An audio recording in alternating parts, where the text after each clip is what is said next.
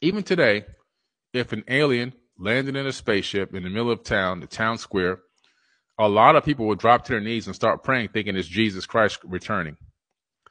When Jesus never said he was returning.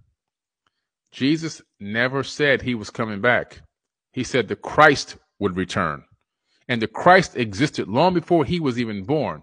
It's the Christ consciousness. Before Jesus, there were many Christs. It's a understanding, a level of thinking, a way of ascending to a higher level of knowledge and wisdom and understanding about yourself internally, and then out on the outside, the world as a whole, and understanding that there are levels to ascension, and being born again has to do strictly with raising your consciousness to a higher level than it was before. And you will continuously be born again over and over again as you ascend to higher dimensions of knowledge and wisdom and understanding. That's what being born again is all about. It has nothing to do with dousing your head in some kind of water or a pool of water and somebody praying over you and all that kind of foolishness.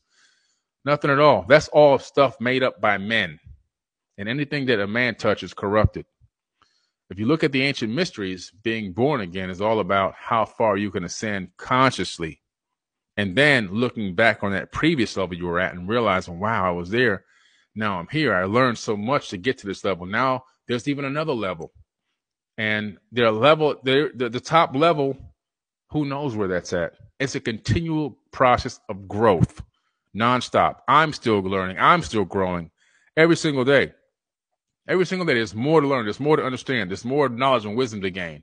That's why I love to travel to these places and meet up with these indigenous cultures and these sages and these wisdom keepers and talk to them, so I can find out from their perspective what is their handed down verbal history is closer to the truth than any book you can even pick up. And they're all telling me the same exact thing. Jesus is not returning. The Christ will return. The Christ consciousness. When that comes back in each and every individual person, we will head into a golden age. We will head into a golden age as a species on this planet.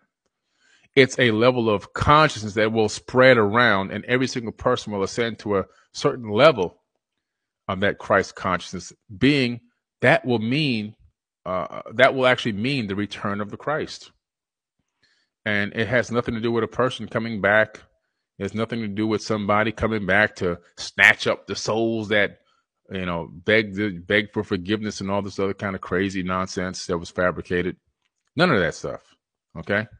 By Compendium of the Emerald Tablets by Billy Carson.